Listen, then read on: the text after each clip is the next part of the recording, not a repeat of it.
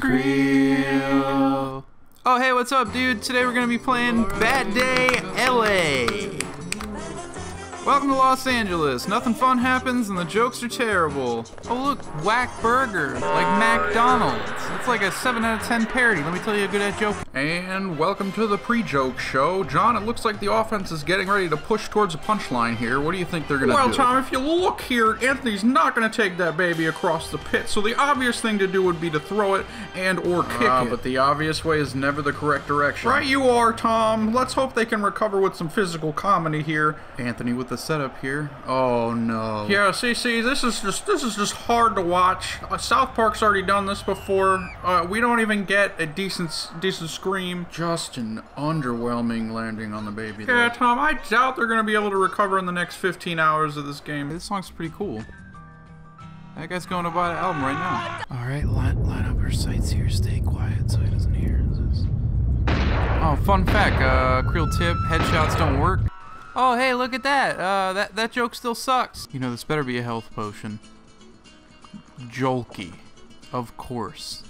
Jolky. Obviously, you fuck. You know, everything I read about this game says it's really racist, but, you know, I'm always willing to give it the benefit of the doubt. Alright, Mexico just invaded with their army to steal all of our jobs. Every black child in the game is on drugs. Okay, this game's a bit racist. Hey, look, I'm gonna be honest with you. I went through this whole game thinking there was no cutscenes. It wasn't until I tried to rip the music out of the game that I found this whole treasure trove of shitty CGI. Yeah, how you like me now? Damn, is this Pixar? Is this Studio Ghibli? The Oscar goes to...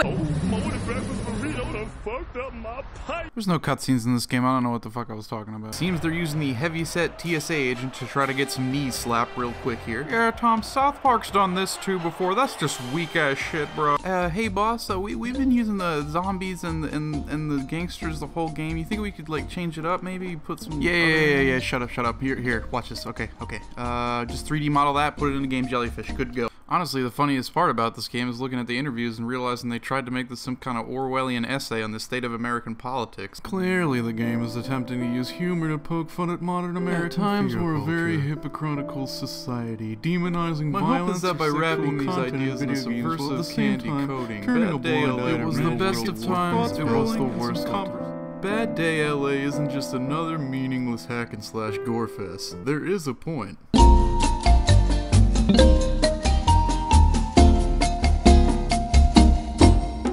The point's fucking doo-doo jokes. There's lots of poop jokes, lots of poo-poo. Let's go ahead and wrap this up. The shooting was terrible. The story almost put me in a coma, and I honestly think that committing suicide is a better alternative than playing this game again. I'd give it about a 7 out of 10.